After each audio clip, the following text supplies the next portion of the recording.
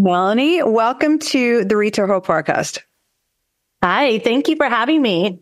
I am so excited. A little backstory so everyone knows is that we just moved to Oregon, I think, just over a month ago. And my girlfriend had said she had driven by this cute little stand and she literally was like, yeah, we're on our way to a hike. And we pulled over and it was like this most amazing bread and cookies. And at the same time, my best friend who lives here had already sent me one of your Instagram posts. And she's like, you have to go by. I'm like, God, that's so weird. It's 2 times in one day. So I drove the next day, picked up sourdough, cookies, and I forget what else. And I can't even tell you, like I posted it on Instagram and like how many people commented, and you and I have gone back and forth. And I'm like, please come on the podcast. So here you are. And thank you. Yeah, thank you. I'm so excited that everybody's excited for my little stand. I mean, in reading your background, it became clear, like I knew there was a story behind it, but in reading your background, it was very clear that it's not your first time in retail. So before we get into it, tell everyone a little bit about yourself and a little bit of your background, and then we'll dive a little deeper into it. Okay. Let's see. So my name is Melanie, and yes, we have lived in Jacksonville for about 20 years now on this we have about, I think it's 1.5 acres. And me and my husband own a landscape construction business, and him and I run that. I run the back end of it, all the payroll, all the scheduling, all the bidding and stuff like that. And he does the physical work. We've been in business 19 years on that end. And then I did have an old fashioned candy shop here in Jacksonville as well for about 10 years. I had that opened, and they sold the building. So it was just time to move on. I then worked at Logos Charter School, and I started their career pathways program there. And I was there for about 8 years. And then last year, I was hit with just every kind of medical situation I think possible. I had a couple back surgeries, a spine surgery, and then I was diagnosed with LGL leukemia in February of last year, which was completely life-changing. It is a very rare form. There's no cure. There's no nothing. It's just treatment to try to make me feel comfortable. My immune system is always pretty much shot. So I have no immune system. And so I stopped working last June because of this, part of this, because I was in so much treatment and infusions weekly, and just trying to get a grasp on my new life. I did do some grieving, because how can you not after going through all of this? And then one day I just woke up and I'm like, okay, I can't not do anything. I know I can't go to a workplace per se, because I can't be around a lot of people sometimes. Just my numbers just vary. I have a hematologist here and I have a hematologist in Portland, because it is so rare that they watch me weekly on just medications of what to do and what not to do. And so it was kind of a tough situation for me. And I started just making bread for my husband because I was home. And then I got into sourdough because it was intriguing. It gave me something to, learn and focus on. And then everybody's like, you should sell it. And I'm like, well, I can't open a bakery. I can't put myself through that. Some days I'm really tired and I can't, function a full day. And then some days I have like this, a lot of energy. And so having the stand, I was like, well, I can do what I can do when I can do it, kind of a thing. And so that's kind of how the stand evolved. And, I knew I couldn't manage it every day, because that's kind of, a storefront vibe. So I was like, well, let's just kind of do an honor system and see how my community responds. And they responded. That's the part that blows me. I mean, coming from California, that would never happen in California. Literally, yeah. Someone would pull up and they did not take the entire, all the food. They would literally take the little booth, off the street. But when you were going through your diagnosis, you had said you had a couple back surgeries. Did you have any feelings before, like something was off, or did this come out of the complete blue?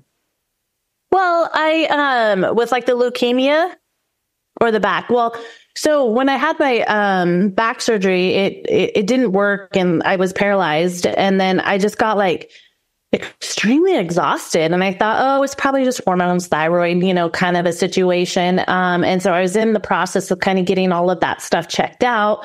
And then when my blood work came back, that's what it came back as. And, you're just kind of like, wait, what? I thought I had just had you needed to change my hormones, So it was mainly just really bad fatigue. And then my body just hurts, like my bones hurt all the time. And so I have a pretty high tolerance of pain. So I just kind of let it go. You just think it's just I used to work out a lot. I was a gym goer, and so like, I just thought, oh, I've just been working my muscles too hard. I didn't realize that it had something to do with having cancer.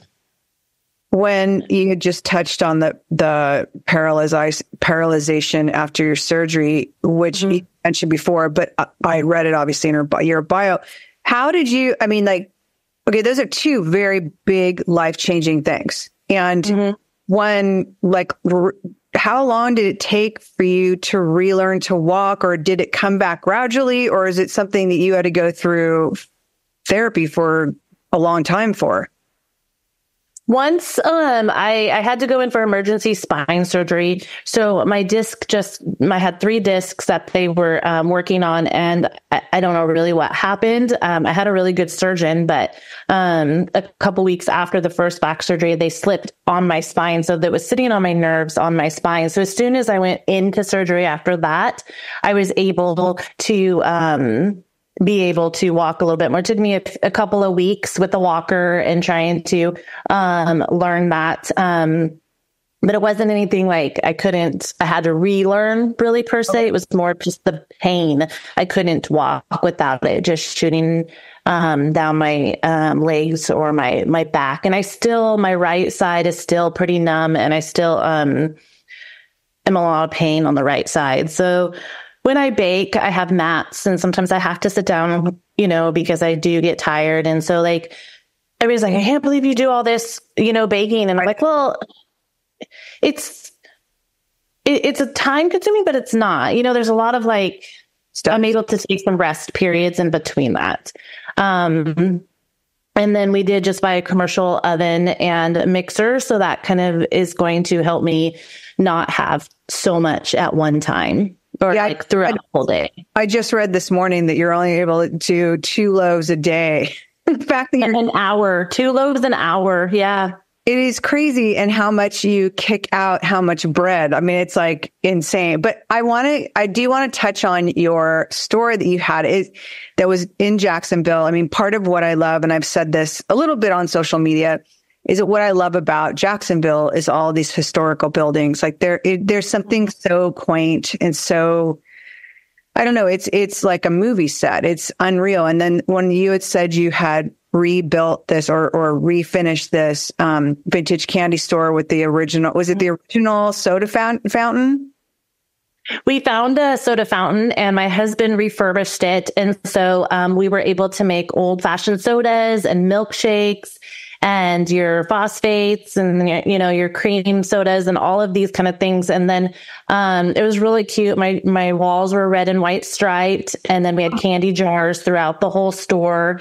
And it was so sweet to have these kids come in and literally like empty their piggy banks to buy, these little penny candies I had. And, we did it, I did it for the kids, and made sure it was that they could come there. It was across from the park, and down on the main street, but you could walk through to the park. So the kids would always come after, the afternoon nap and play at the park, and then come get some ice cream. And it was pretty neat.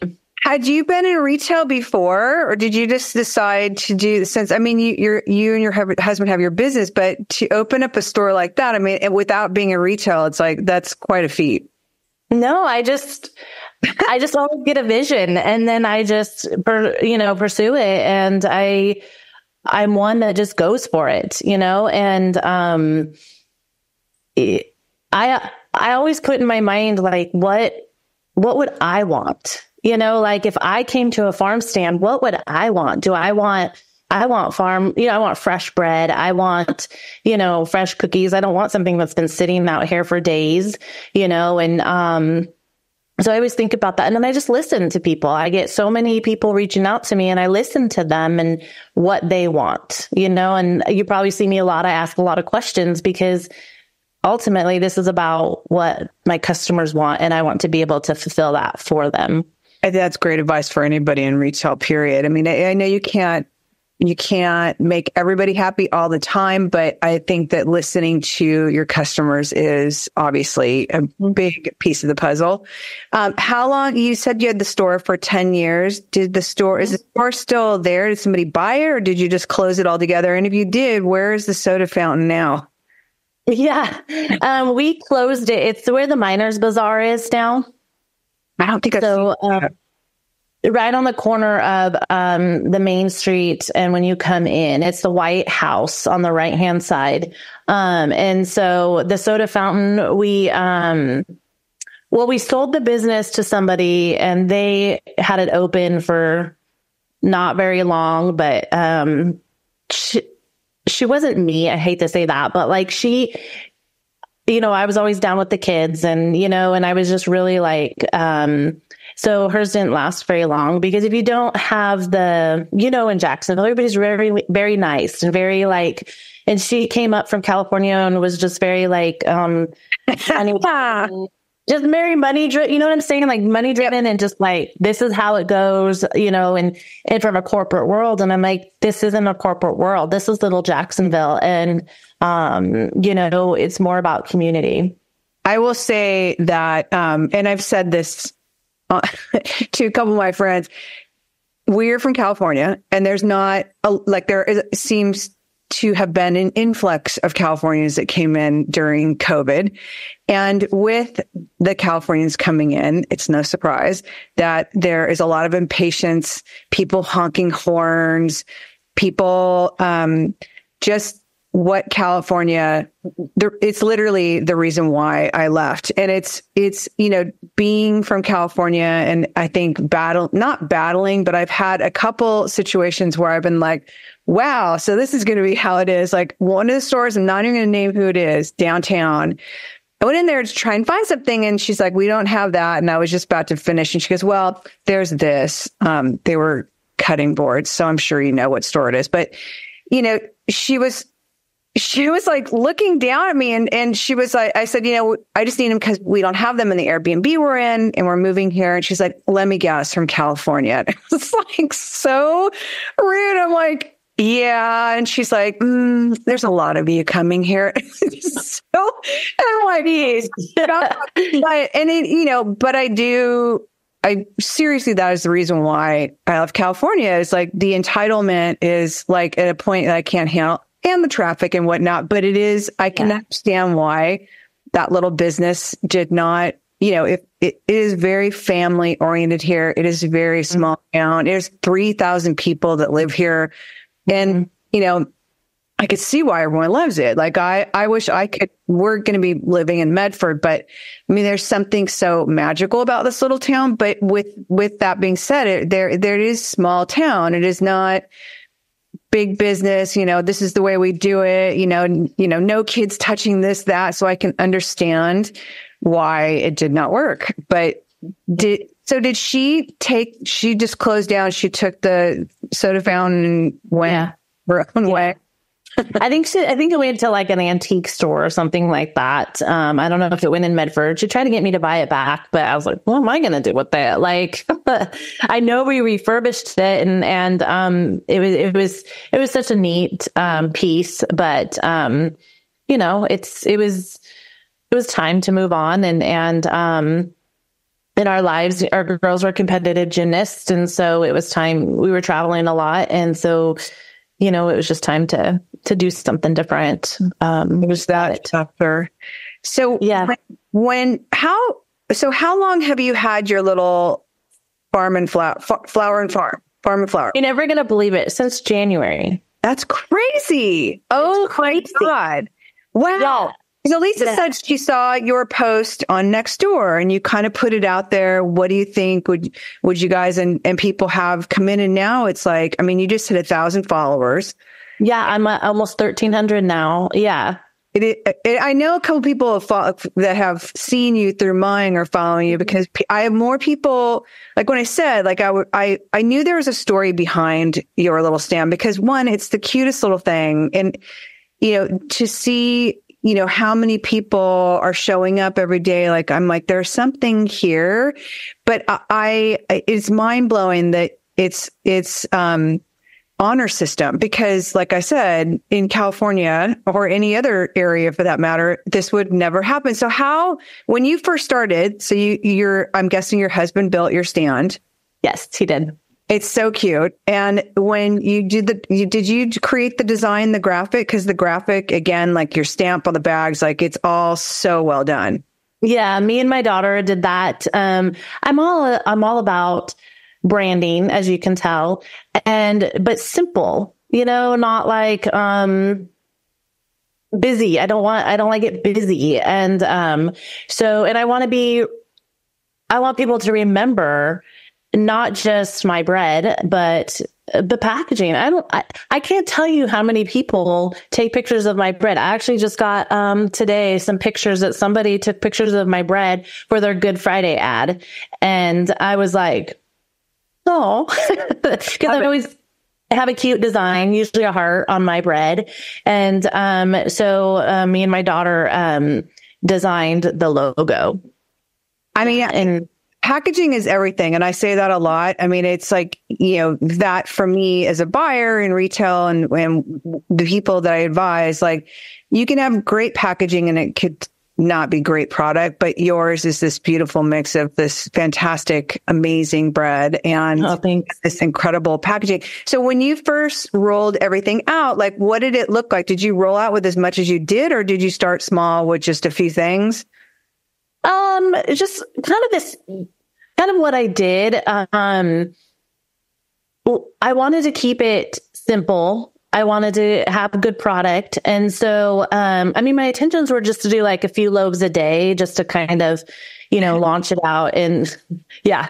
And then just open, I was just going to open the weekends, but I needed to open every day to see kind of where it was going to lead. And then it just, every day is everybody enjoys driving by and coming and, every day to just come and get fresh bread. During the week, obviously it's not as busy as the weekend. The weekends, I always have a line. It's usually for my cinnamon rolls, which I never thought would be a thing, but, people like to come in for the cinnamon rolls. And I keep everything fresh, it's all organic. We have our own chickens for our eggs. I make my own vanilla, just to have the, fresh product for everybody. And so, I love to play with new flavors. So it's kind of fun to, bring in new flavors and let you guys kind of enjoy it and give me feedback. But so you started with just sourdough, and when did the cinnamon buns and those insane cookies? Well, that's what I started with, because my vibe was like, oh, I'm just going to do cinnamon rolls on, like Saturdays and Sundays. That was my whole stand for like the people to come back from church, and they can come and have cinnamon rolls. That was where I started. And, it took me a long time to kind of figure out a recipe. We've eaten a lot of cinnamon rolls and, and then the cookies, I was just like, well, I'm just going to put out, some cookies because everybody loved them. I would make them during the summer, and my girls' friends would come over and they would just grab one and then grab another one. And then, and then they started asking me to make them for them. I'm like, okay, well, I guess they're good. So let's try to sell them. And, but I try to do different flavors, but everybody always comes back. to the original chocolate chips. So, and there's sourdough, which I've never seen a sourdough. And I will tell you right now, and for those who are in California who know my client, Bristol Farms, which is a super high-end, beautiful specialty grocery, they make this thing called the cookie, and it's I think it's a French chef that created it, but it's Belgian chocolate, seasoned on the top. But they're literally like an inch high, and they're probably 8 to 10 inches round. Those have been hands down. My husband's like, I got to say, this is a close. Yay. And it's like, that's why I said, I texted you, right? DM'd you. I'm like, please tell me you're making more of those cookies, because we've already gone through an entire bag, which is frightening because I just lost all this weight, and I'm like getting on the scale. I'm all, oh, it's climbing back on. And then I'm like, I know exactly why it's climbing. Oh no. But how often do you get to be able to enjoy these things? It's like, that's why I'm sticking by. So when have you had any problems with people just coming and taking it and leaving and not paying? No, not at all. It actually, like, some people, I'll even get a Venmo and they'll be like, oh, sorry, I miscalculated. So here's your extra $2 or $5, or, some people will be like, I didn't have any cash, but I took your eggs and I'll bring you cash. And they put it in my little notebook, because I have a little notebook for comments. I don't know if you've seen that. And I read those every night. It's so sweet. Kids draw me little pictures and thank me for my little treasure box. And I think it's so cute. Like, you have this little box that is like just like these like little giveaway trinkets and. Well, because I don't know, as a mom, obviously my kids are grown now, but like, when you're trying to do something and your kids are like all up, trying to distract you, and you're just trying to read this and look at this. And so I'm like, oh, here's it, so that they can kind of, go through while you're looking at everything. And then, kids always, what are kids going to remember? My bread or a treasure box? And like I said, in California or many places, it would be very rare that somebody did not take off with stuff. But there's one place, because I told my girlfriend about you this morning, and she goes to Ojai a lot. And she's like, the only place I've ever seen that and is in like an Ojai. And she goes, and they don't even do Venmo. They just have like a basket and you leave cash. And she's like, how does no one take off with that entire basket? The honor system, which is what I think is so beautiful about this community, is that, how you've done it. So you've now expanded. You have honey. You have the vanilla you make. You have pancake mix from your sourdough. You have the sourdough starter. What does the next rollout look like? And how many, because you've got now the pizza sourdough, which is insane. You have cheddar jalapeno, which is amazing. Can you tell I eat here a lot? I looked on top of our fridge is where I have everything. And I looked up and I'm like, oh my God, I am there like way too much. But how many more iterations of sourdough are you looking at doing? And will they be one of those things where, what I love about some companies that they'll put something out, it's like, okay, it's retiring and there's a scarcity thing. And like, everyone's got to get it. It's like, get it now. It's the last weekend. It's retiring. What is that? Are you going to be retiring any flavors? And well, I kind of doing more of a seasonal, I don't know if you were here when I launched my, like chocolate or my gingerbread. I had a gingerbread sourdough, and, obviously that was November. That's when I did kind of working pre-orders still. My husband was building the stand and I'm like, come on, let's go. I was spending Thursdays and Fridays waiting for people because I had pre-orders, and I'm like, I'd love to we have a little door in the stand. I don't know if you've seen that, and that's where all my pre-orders go. So I do a pre-order every week, and then there's a door, and they have a little in a pink bag, surprise, surprise. And then they have their name and it's tied, and then they pick up their pre-orders on Fridays.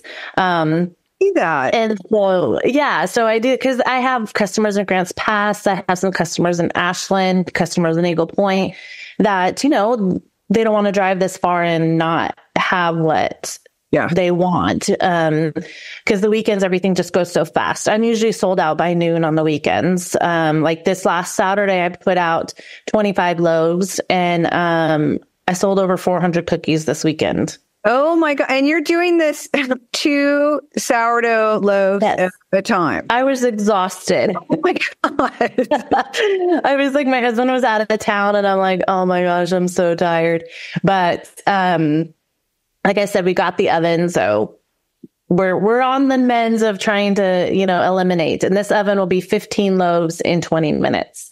Wow. So, yeah. So it's a big upgrade. But anyways, with flavors, I try to stay, like I'm not going to do gingerbread right now, right? Because we're going into the summer. So I'm going to bring, I think I launched lemon blueberry this last week and that went really fast. And so some of those kind of things. I'm also working on hamburger buns, hot dog buns. I just made some this last weekend for my husband to take, and all of his friends to try it because they're always the little guinea pigs before I launch it. And so I'll have all of those. We'll have pizza, like pizza crusts, all these are sourdough. I don't use any yeast in my products. So trying to get a good fluffy bun is been a little bit of a challenge. And so I'm trying to figure out a good recipe before I do those. And then my pizzas, I have to do them par baked. I can't sell dough with my licensing. So we'll have some pizzas out there. So just kind of, building it on the summer. And then anything I do, like I just made some whipped honey this morning. And that's kind of, I just packaged that. So I think a couple of days that'll be out along with some creamed maple syrup kind of thing. So you can put it on your toast. I try to get stuff that will go with the bread. Oh, look at you. Add-on sales. I love it. Yeah. Well, it's just nice to kind of have some fill-ins too, because sometimes I do sell out and there's nothing I can do. I can't go and hurry up and make a batch of bread. It takes 48 hours. My cookies take 48 hours. So like, I can't just be like, okay, I'm going to go make another batch of cookies. They take a long time because they ferment. I just had a question and I just, of course, forgot it because this is what happens when you're old. Jesus. You had also said that you're going to bring in wildflowers, which I'm super, because I just discovered Fry Farms and it's like, yes, I'm obsessed. I don't know. This living here has completely changed a lot of how I shop and like how I've slowed down. And I've always loved farmers markets. And I guess they don't pop up here till they get warmer because it's still relatively cold here. But I will be at the farmers market. You are which one? The Jacksonville Farmers Market. That's May. Mm-hmm. So excited. I'm so excited for that to start up just because I love farmers markets more than anything. It's cute because it's a very community small farmers market here in Jacksonville. I'm so excited. So Fry has got the flowers now because I asked them a couple weeks ago and they're like, oh, they're going to get ready. And it's like, they're the sweetest little bundles. And it's like, when you said you're going to carry wildflowers, I'm so excited. Like we have a greenhouse in our property on the side. And so we'll have vegetables and flowers. Oh my God. I love how it's like changing. And this is, okay, so you started in January. You've gone through winter. We're going into spring. You're changing your seasonal produce and seasonal offerings. When you're looking at a calendar, are you scheduling any of this out or is this all intuitive? It's intuitive, it's just, I think about what I would want at what time, summertime, everybody's going to be barbecuing. So why not launch buns, And so I don't know how they're going to go. And like this week I did, my pre-orders, I did a Guinness beer bread. So, I sold a ton of those. And I'll probably have some out in the stand. Sometimes if I make extras, I'll put them out in the stand, but, my pre-orders sometimes aren't the same as what's in the stand. Cause I don't know, I want them to be special as well. Yeah.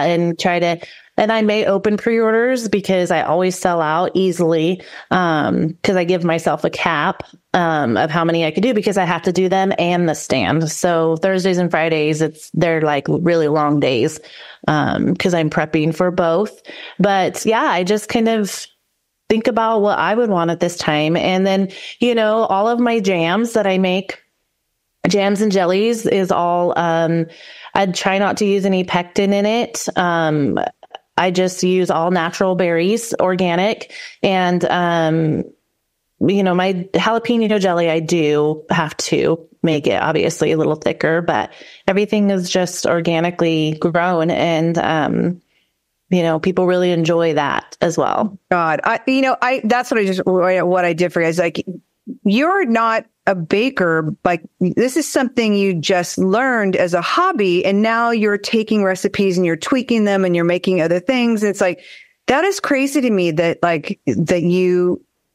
you innately have this without any kind of training at all. One of the things I did notice on your sticker was that this is not prepared in a commercial kitchen. Is that part of the licensing that you have to put that down? Yeah. They make me do that because it's called a cottage bakery. And so there's different rules that we have to apply by, like, we can't sell anything that has to be refrigerated. That's why I can't do pizza dough, anything like that. But we're working on it. We may do a commercially, because I just made a part of my house my bakery room. So I do have a separate room that I do everything from now. It's just easier for me to just have it all in one spot than all over my house. It was in my kitchen. And so now when we get the new oven, since it's an oven that's more of a taller oven, not like an oven that you would have in your kitchen. And so we're getting the electrical put in now, and we should have that next week.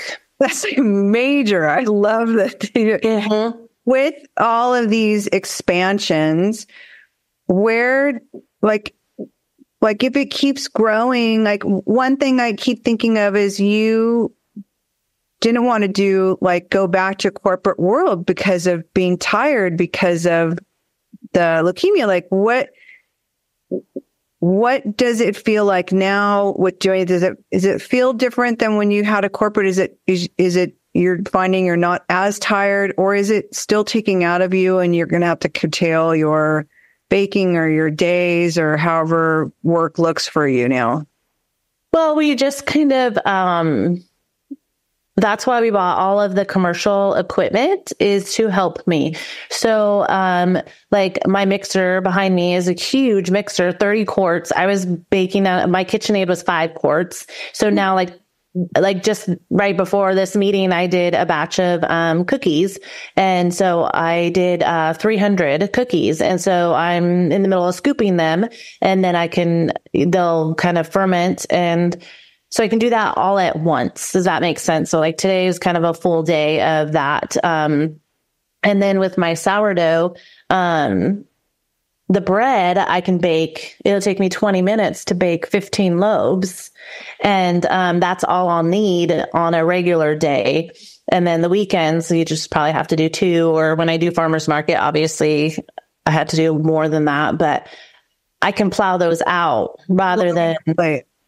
It's like, it's a lot on your plate. Like, you make the jam, then you're going to do farmers markets. Like, holy cow. Yeah. It's like, but we enjoy it, and, it keeps me, I don't like to not be busy. And so, going through cancer and treatment and, the weeks I have to have infusions, sometimes I get really sick and in bed for a couple of days. So like, to know that I can just say, okay, no bread today.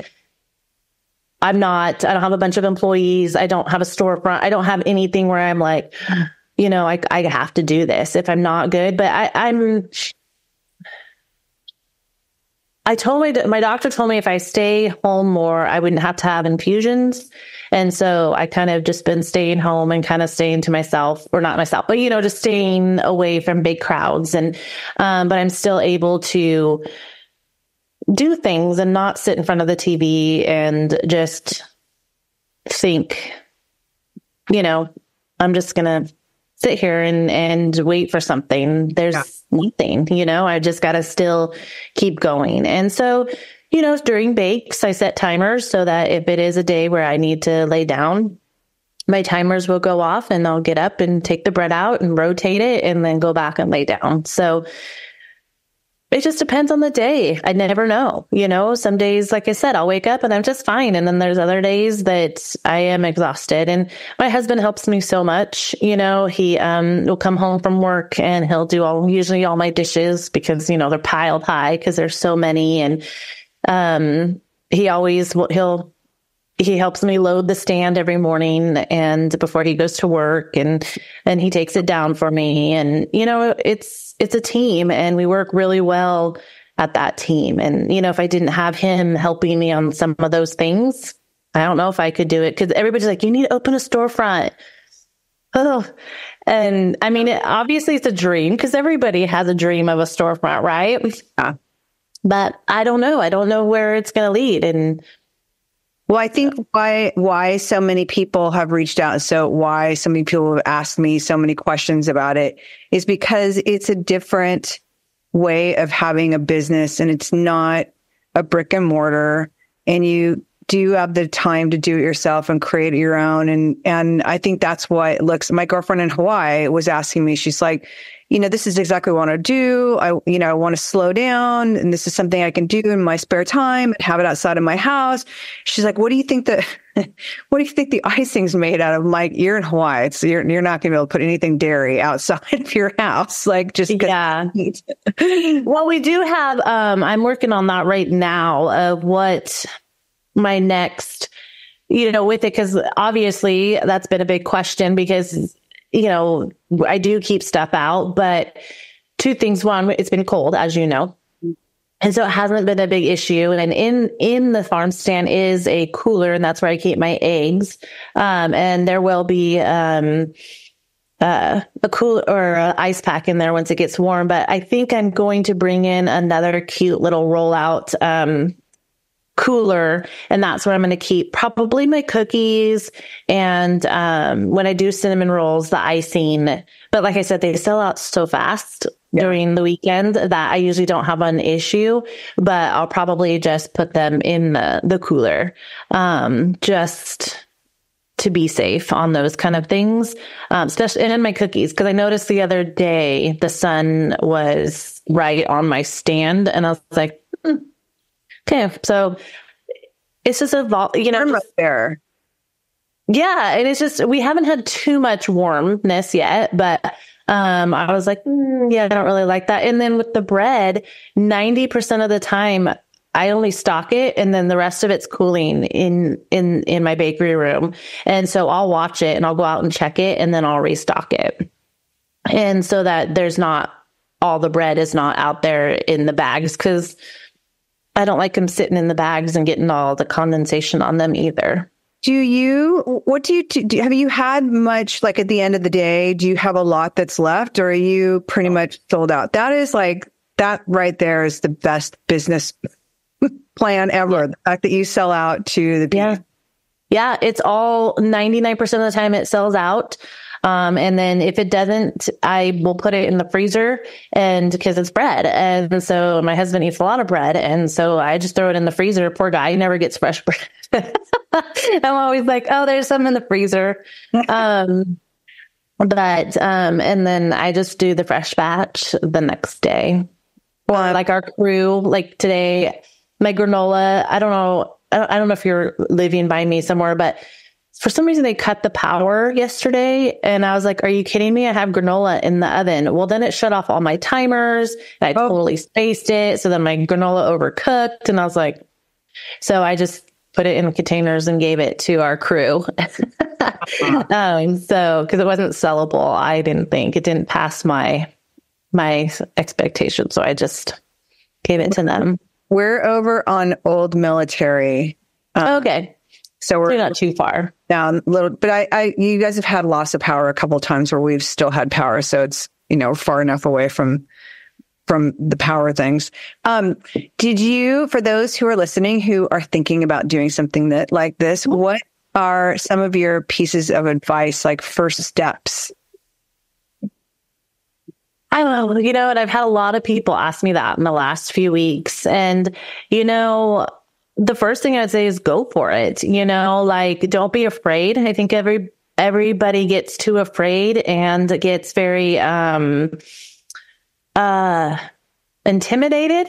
And, if you just start somewhere and do what you want to do and do it, in like a minimal and build on it. I keep track of everything I sell, and I keep track of everybody's comments and try to build it on top of that. And I think the biggest thing is just don't overthink it. Just do it.